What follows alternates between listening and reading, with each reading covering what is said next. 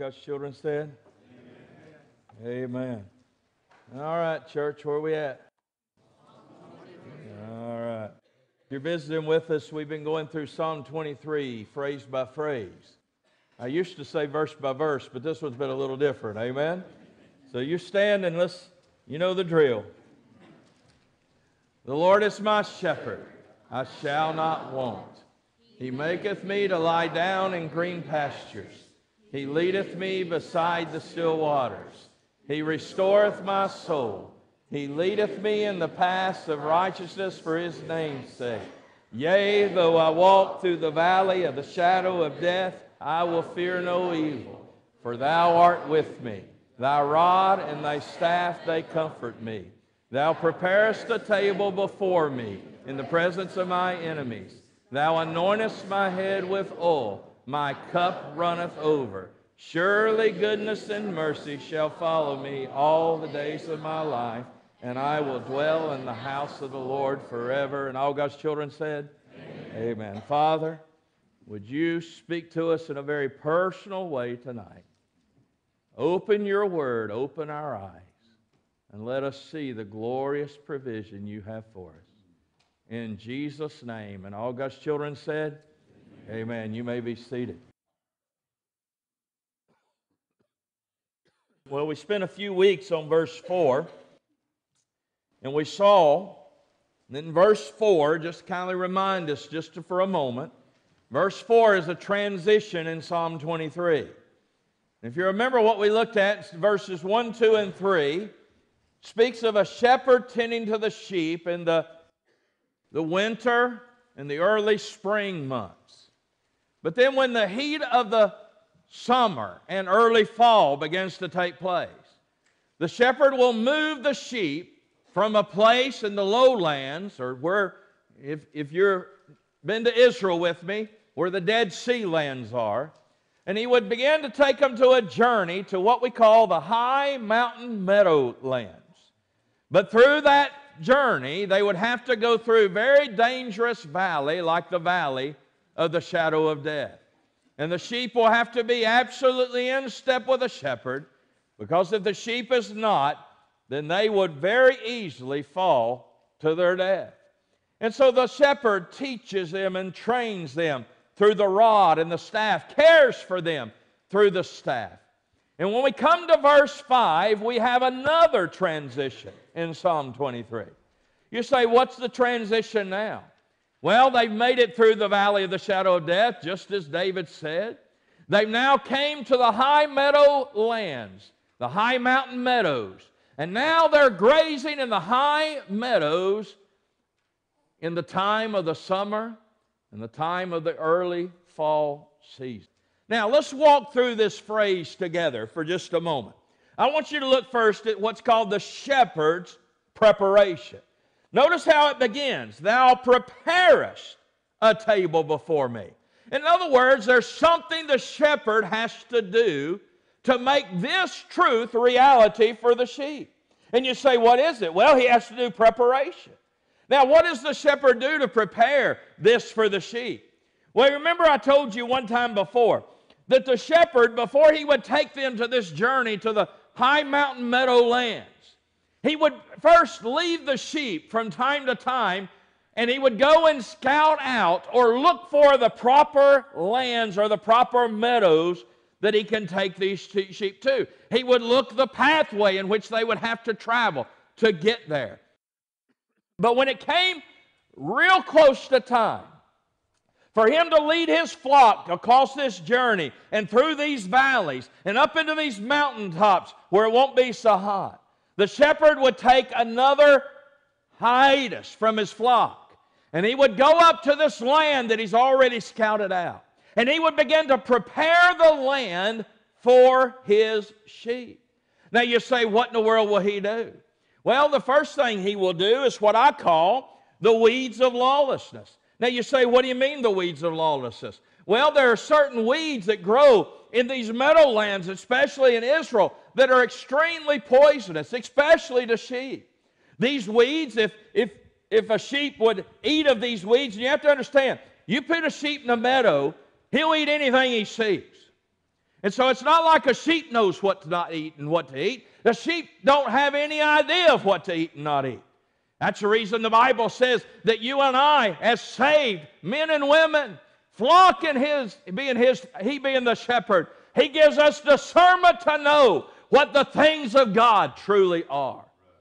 And so he gives us discernment to be able to feed on what is good for us, be able to not feed on what is bad for us. But can I tell you, for a sheep, the shepherd would have to prepare it. And you say, what do you mean? He would go up to that meadowland on that high mountain before he ever took the sheep up there. And he, on his hands and knees, would pull every weed that would be harmful to the sheep. Because those weeds would be poison for those sheep. Some of these weeds could literally lead to death. But most of the time, the poison of these weeds would lead to what would be called paralysis. And it can literally shut down the nervous system of a sheep. And so the shepherd, before he'd ever leave his flock up there, he would go and on his hands and knees, one weed at a time, he'd pull every weed out of that meadow. And you say, why did you use the term weeds of lawlessness? Because can I tell you, sin is poisonous. And you and I need to understand that the preparation of our shepherd was on Calvary. And can I tell you, he left heaven. He came prepared for you and I, a way in which you and I could feed in the midst of a world that is against God. But so what did he do? Well, can I tell you, the Lord Jesus took your weeds. He took your sin, and he bore it upon himself. And when Jesus Christ died for your sin and mine, when that day he rose, can I tell you what happened? God plucked the weeds out of you. And here's the reality of it all. You and I now can have victory over sin in our life. We don't have to be paralyzed by sin. We don't have to be bound by sin anymore. Sin doesn't have to encage us anymore. The Lord Jesus prepared a way, because I'm going to be honest. If sin and self are two sides of the same coin, how could we ever have peace enough to eat amongst our enemies if we don't have victory over sin? Could never happen. But let me show you a second thing the shepherd does in preparing this field. It's what I call the wickedness of lust. You say, what do you mean? Well, there's another dangerous thing for sheep in a strange land. You say, what is it? Serpents, snakes. You say, why? Because, well, number one, if a sheep or a flock of sheep even suspect a snake anywhere near, they become so restless they won't eat. But at the same time, many of these serpents can be very poisonous as well. And the reality of it is this. The serpent, which, by the way, characterizes the devil. Y'all remember, how did he appear to Eve? As a serpent. What did he do as a serpent to Eve? He deceived her. What did he do to deceive her? He caused her to be able to lust after what God had forbidden. And so the shepherd will go, and here's what he'll do. He'll take, literally, hog's fat.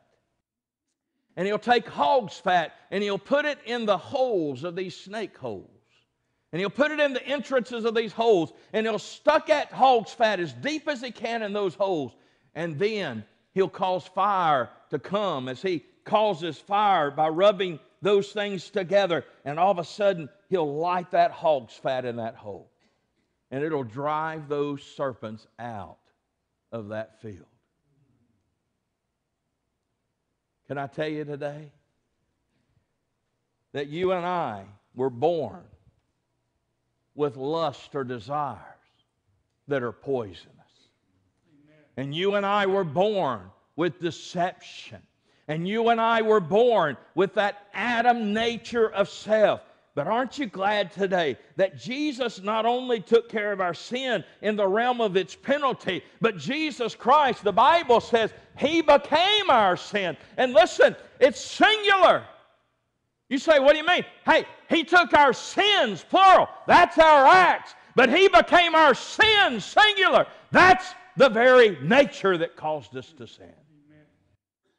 And the Lord Jesus, now alive in the believer, guess what? He's able to overcome your selfish desires and lusts. And He wins the victory for us.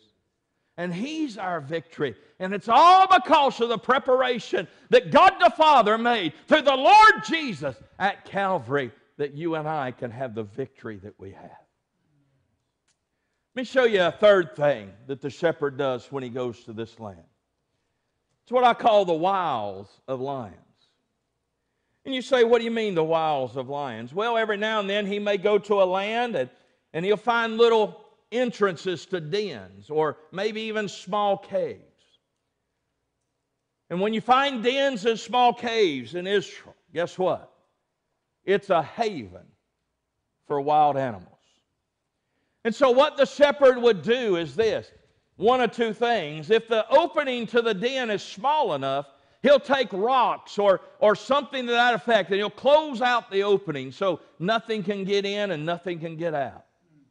But if the opening's too long, here's what he'll do. He'll take a knife, and he'll go in, and he'll hunt any prey that's in that cave or that den, and he'll slay it. You say, why? Because he'll rid the land of any preying animal that could come against his flock before he ever takes the flock up there. Now you say, well, preacher, how's that relating to us? Because the Bible says in 1 Peter that the devil is a roaring what? Lion.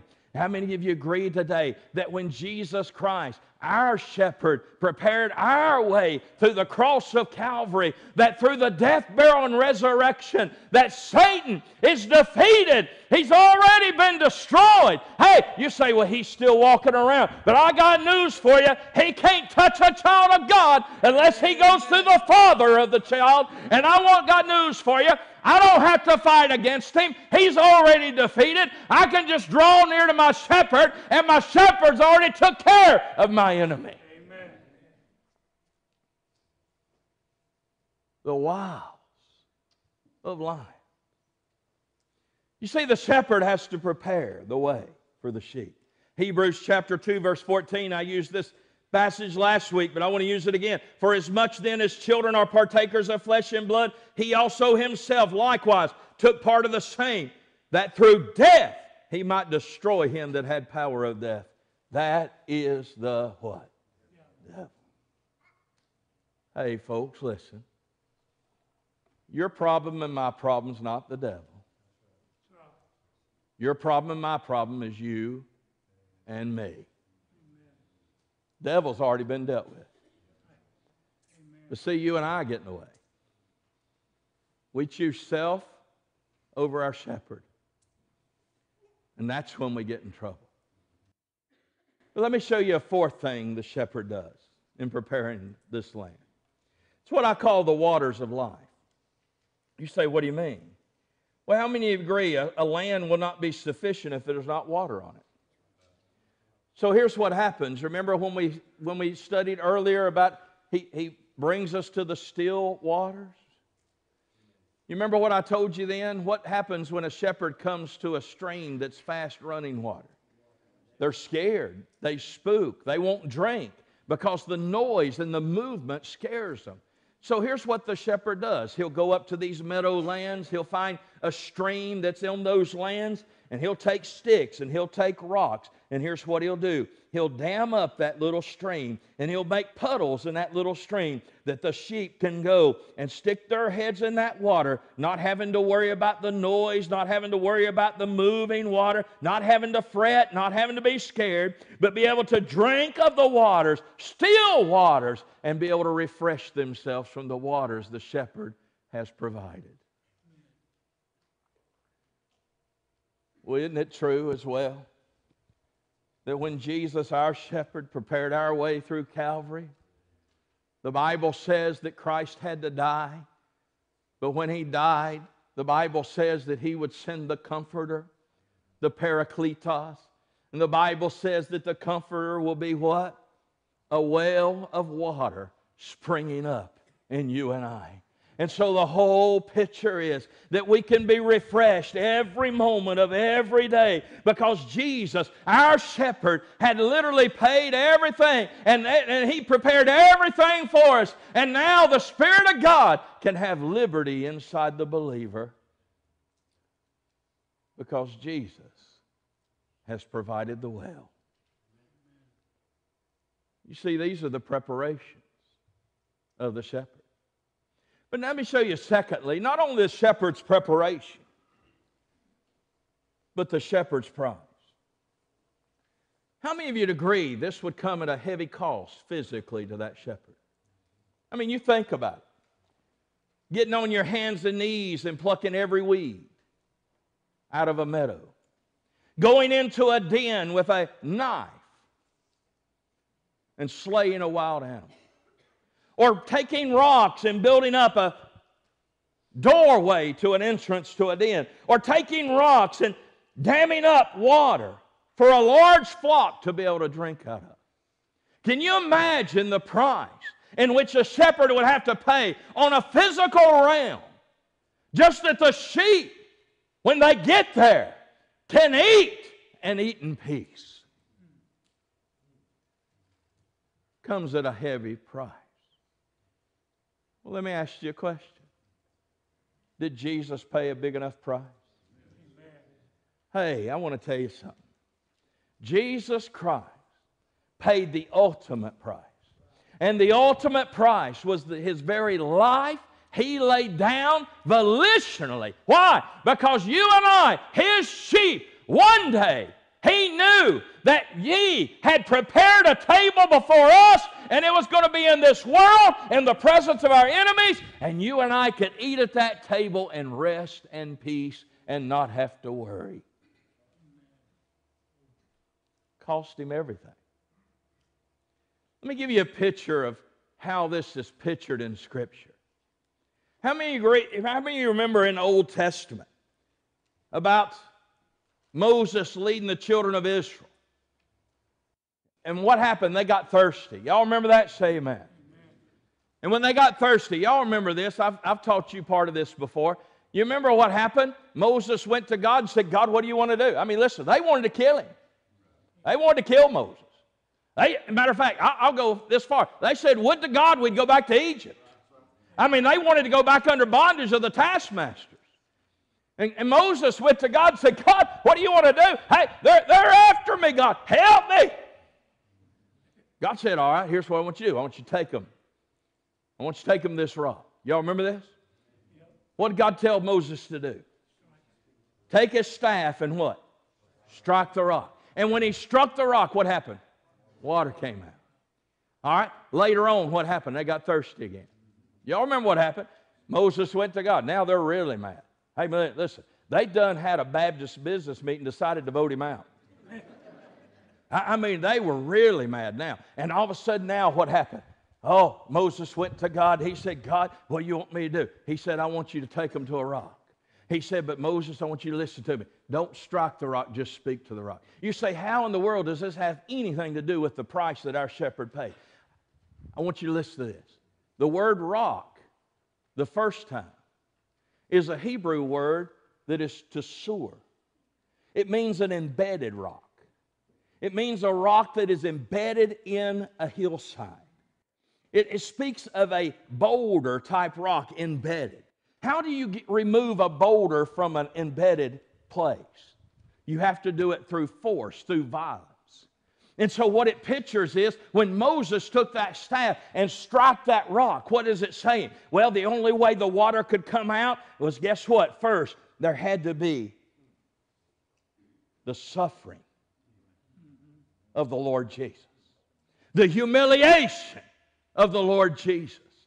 The blunt of the force of man and the blunt of the force of the world came down upon the Lord Jesus.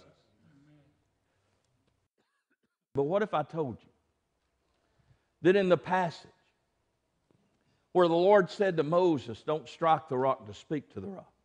By the way, these are found in Exodus 17:1 and Numbers 20, verse 8. In Numbers 20, verse 8, what if I told you the Hebrew word for rock there is a different word? The Hebrew word for in Numbers 20, verse 8 is Shelah. And here's what it means. A lofty rock, a fortress rock. So why did the Lord's Father say to Moses, don't strike this rock, just speak to this rock? I want to tell you something. Because the Lord Jesus already took the blunt force of sin. The Lord Jesus already took the blunt force of man. The Lord Jesus already took the blunt force of hell. And the Lord Jesus resurrected. And when He resurrected, He ascended to the right hand of the Father, the majesty on high. Hey, I got news for you. He's not on this earth. He's lofted in heaven, and He is our high priest. And can I tell you, you can't strike our high priest anymore. All you can do is speak to Him.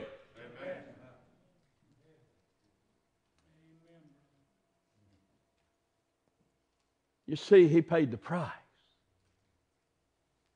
that He could be our shepherd, priest.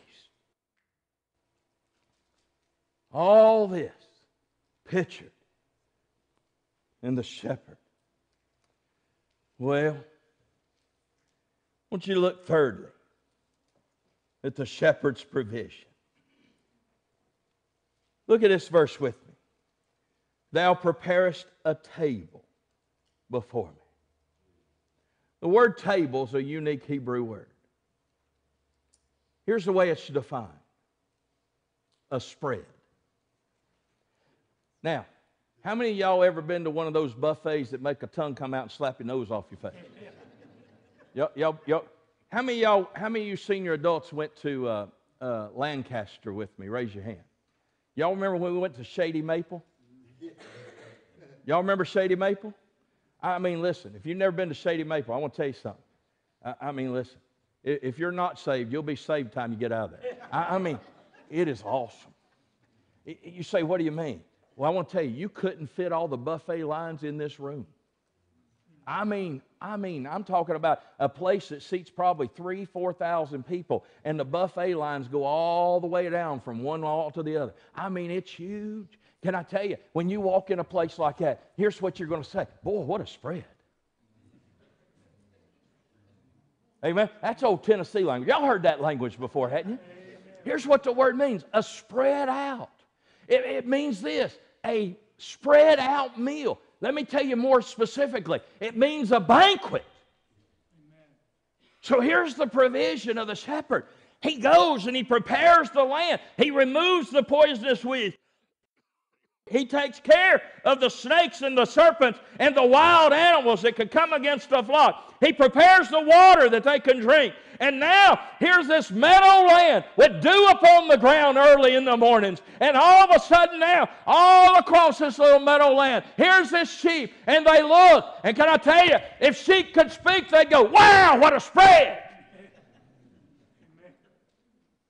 Here's the picture. We live in a lost and dying world, and they don't want anything to do with God. But can I tell you today, in the midst of our enemies, in the midst of our worldliness around us, can I tell you, God didn't just feed you manna. He didn't just feed you a little bit of corn. Hey, He's got a banquet for you. Amen. His provision is unending. Oh, the glory of it all. You see, the shepherd's provision for his sheep. Notice this, the sheep's resources. What do you mean? Hey, can I tell you, life's a fight.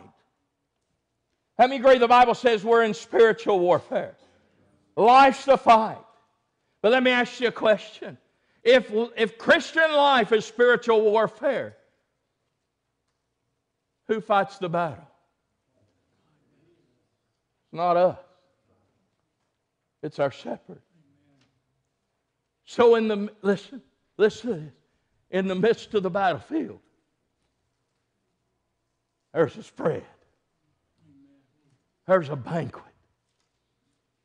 Oh, the resources. You say, what are on this banquet? What are on this spread?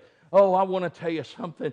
In the midst of our enemies, can I tell you, you got the banquet. You got every item that you need for the Christian life. The Bible says that we have the victory of Christ, the joy of Christ, the peace of Christ. We have the enabling of Christ. We have the power of Christ. Hey, can I go on and on? Hey, I'm telling you, hey, everything you need for the Christian life, you can find at the table God's prepared for you.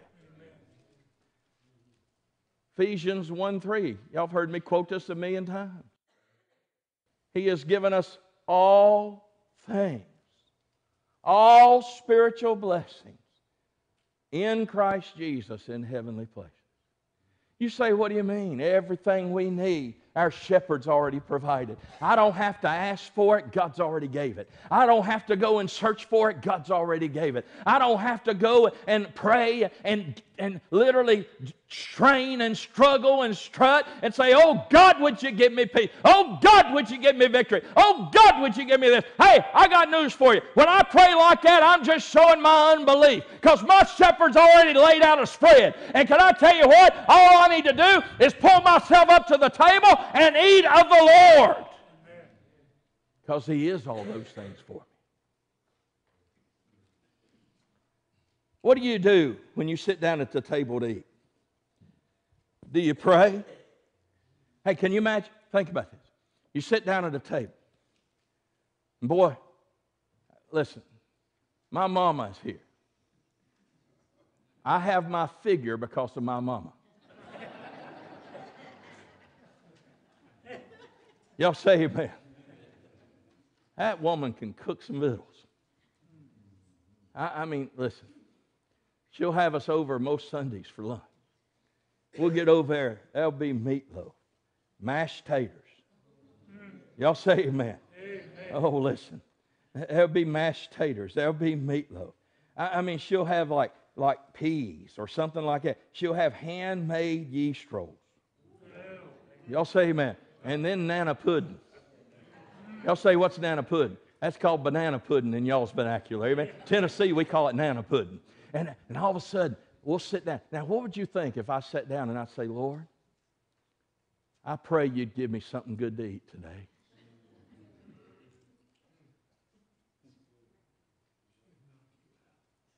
You're right.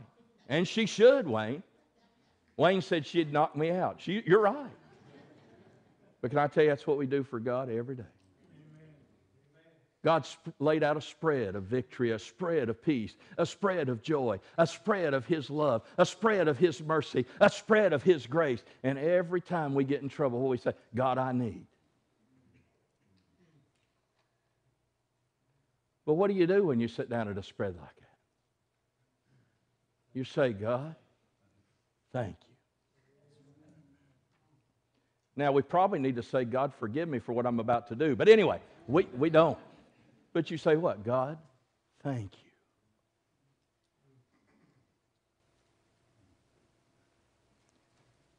You see, the sheep's resources are endless. You can never tap them out. They're endless.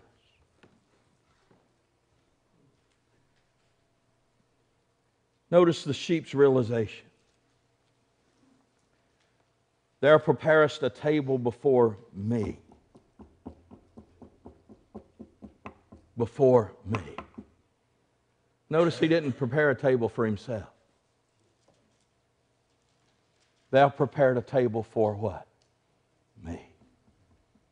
What's that confession of? Listen to me. Can a sheep prepare his own meadowland? Can a sheep prepare his own table? It's a confession of absolute helplessness and hopelessness. As a sheep, my shepherd, you prepared for me who could not. You gave me who has not. everything I need. And it's right here before me.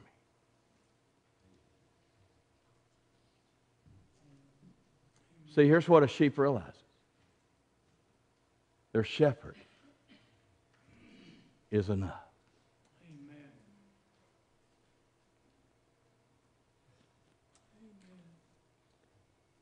Romans 11:29. For the gifts and calling of God are without repentance. You say, what does that mean? He never goes back on what he gives. What would happen if I walked up to Howie and I said, Howie, I know you got a great need.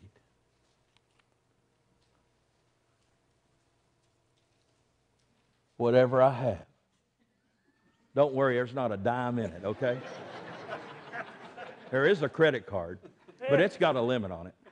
And it's the church's. Howie, whatever you need. Here it is.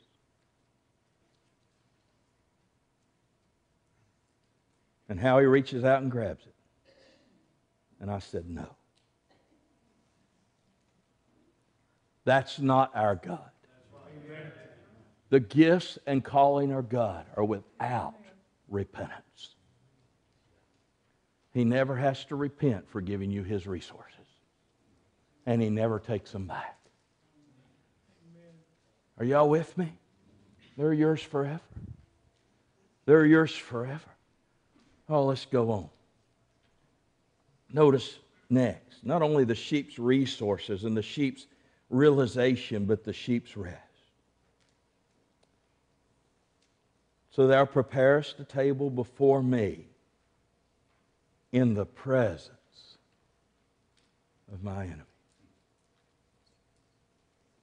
And remember I told you with sheep. Brother James used to have sheep. He'll confess this. They hear a rustling in a tree or a bush. They get spooked and they'll run to their shepherd. But the shepherd has done such a job of preparing the place. The sheep is able to keep his head down and eat of the green pastures. The sheep don't have to worry, don't have to fret, don't have to wonder what's around the horizon or what's going to happen 5 minutes later. You see, the sheep, the only role they have is to eat what the shepherd prepared. Jesus said in John 6, drink of my blood and eat of my flesh. He didn't mean literally, but he meant it this way. Identify with me. Appropriate me in your life. Feed on me. Isn't that what Brad said this morning? Feed on his faithfulness. For he's enough. So you don't have to worry about the devil.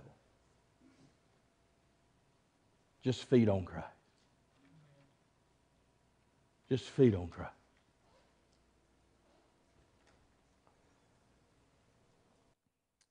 The sheep's rejoicing. If you're hungry and you get through eating a spread, aren't you able to rejoice? Why? Because your hunger has been taken care of. No wonder the Bible says, taste and see the Lord, he is good. You say, what do you mean? Well, when you feed upon Christ, you find out he's good. You know what that means? You'll want to go back for more when you get hungry enough.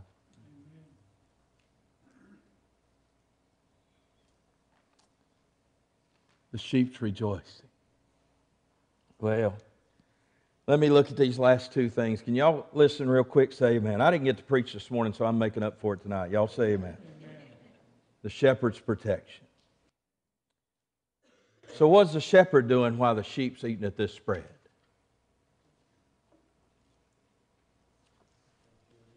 He's watching. He's guarding. And he's protecting his flock. Notice a couple of things. I'm going to run through these real quick, but I want you to see them. The watchful care of the shepherd. In other words, the shepherd stands guard. And as he stands guard, he's watching for any animal of prey. He's watching for anything that could come against his sheep. He's protecting his sheep. And so get the picture. The sheep have their head down into the meadows. They're eating of the meadows. They're not having to worry about what's going on over here. They're not having to worry about what's going over there. Why? Because they are dependent and they have learned to trust their shepherd, that their shepherd is sufficient for their protection. Pictures the Lord Jesus as our high priest. And listen, folks, as Satan accuses us day and night, guess what? We have an advocate with the Father. Hey, if Satan sends an attack against us, can I tell you something? The Bible says in this world you shall have tribulation, but remember, I have overcome the what? We have a divine protector in the Lord Jesus. And as sheep, can I tell you something today? I don't have to fret. I don't have to worry. I don't have to wonder what's going to happen tomorrow. It don't matter what happens to me tomorrow. Hey, if you wake up tomorrow and find out your pastor's breathed his last breath, don't you weep, you shout, because I have been taken care of by my shepherd.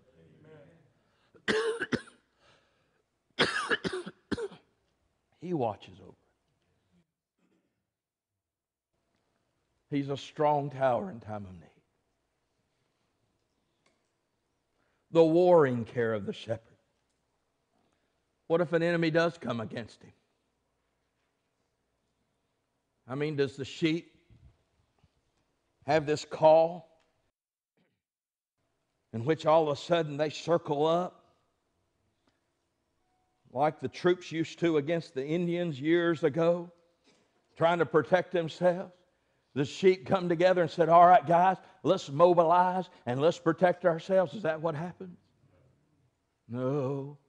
Here's what the sheep do. They just keep eating. Because, see, it's not their battle to fight. The shepherd fights their battles for them. Can I tell you, I did a little study on this. Bless my heart. And one man who was a shepherd in England for years and years and years, here's what he said. He said most of the time he would deal and kill wild animals when they were coming against the flock, and the flock didn't even know it happened. Think about it. How many times has God protected you and you don't even realize it? How many cars has God stopped instead of going through that traffic light? How many times has God awakened you when you were trying to fall asleep at the wheel? How many times has God protected you from this and that and this and that? Let me take it one step further. How many times before you were saved did God protect you? That He could get you to that day, that He awakened you, that you could see your need for Him and say, yes, Lord, yes.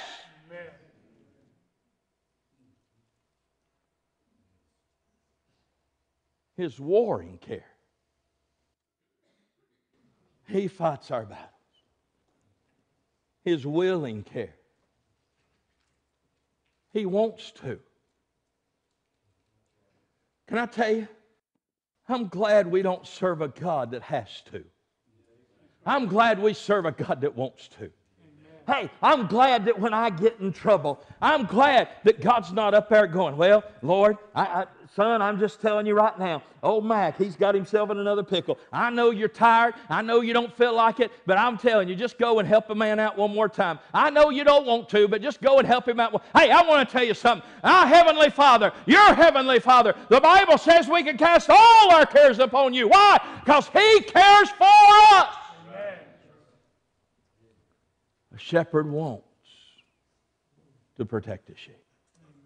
You say, why? They're his. And he loves them.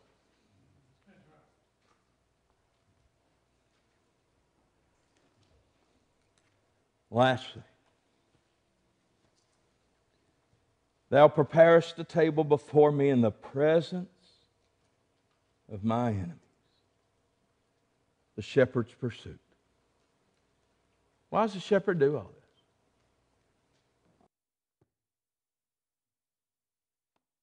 Because it's the only way the sheep will survive.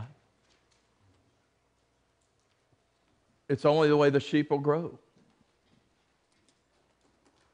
It's for the edification of the sheep.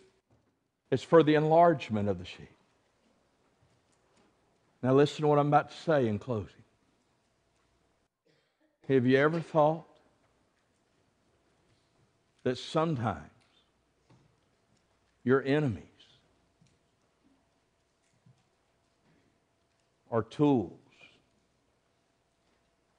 that God's help teaches you